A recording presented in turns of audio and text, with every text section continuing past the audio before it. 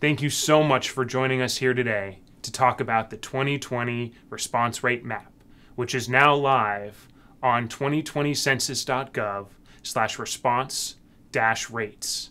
My name is Zach Schwartz. I'm joined here by my colleague Christina Storr, and we're excited to walk you through a demonstration on how to use the map.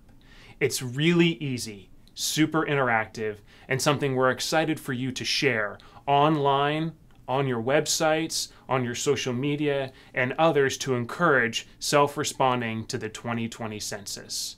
I'm going to turn it over to my colleague Christina to walk us through a demonstration. Thank you, Zach. When a user first comes to the page and views the 2020 self-response rate map, they'll notice two self-response rate numbers at the top of the screen: the national self-response rate to the left and the state self-response rate to the right. Alabama is the default state that is shown. Below that, you'll see the map of the United States, color-coded by the 2020 self-response rate totals. Below the map is a legend showing the color coding for the 2020 self-response rates and a trend line of self-response rates over the period of time. A user can hover over the states and view the 2020 self-response rate, the internet self-response rate, and also the 2010 census self-response rate for reference.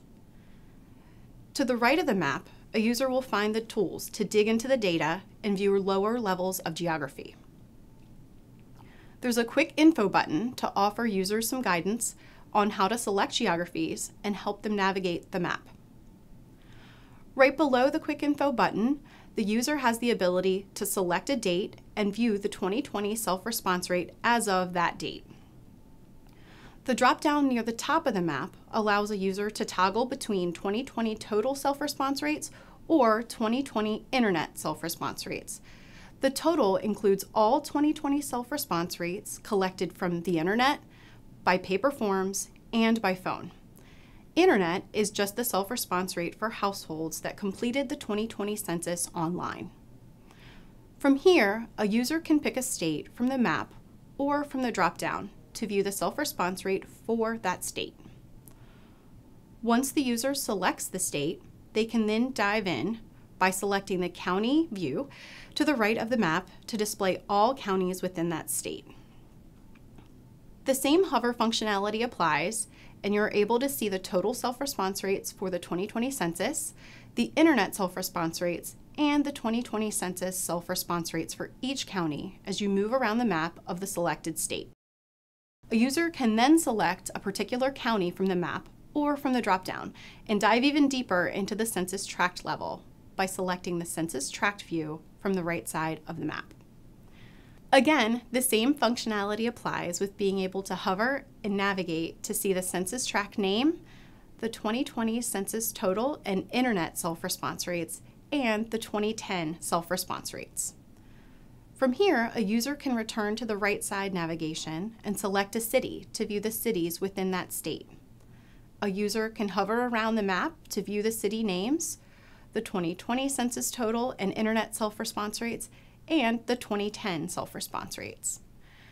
To view a particular city, a user can type in the city name in the search field on the map or in the drop-down list to the right to zoom into that view.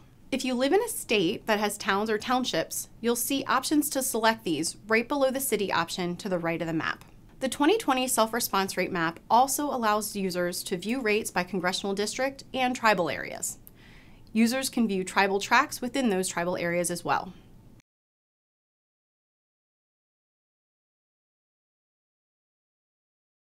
Users can click on Return to Main View at any point to return to the default national view of the map.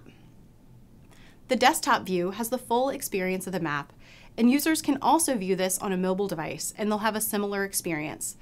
They'll see options to navigate to select a state, county, or city. This map is embeddable by going to the bottom bar and selecting the share icon. Users will be given a link to embed this map on their websites in the current view with selected geographies or the original view, which is the main national view. Users will be able to select a link to copy and share out or use the icons to share in an email or on their social media channels. Thanks, Christina. We hope you really enjoyed walking through this map today. If you have any questions about how to use the map, please feel free to email us at responseраtemap@census.gov. And thank you for tuning in.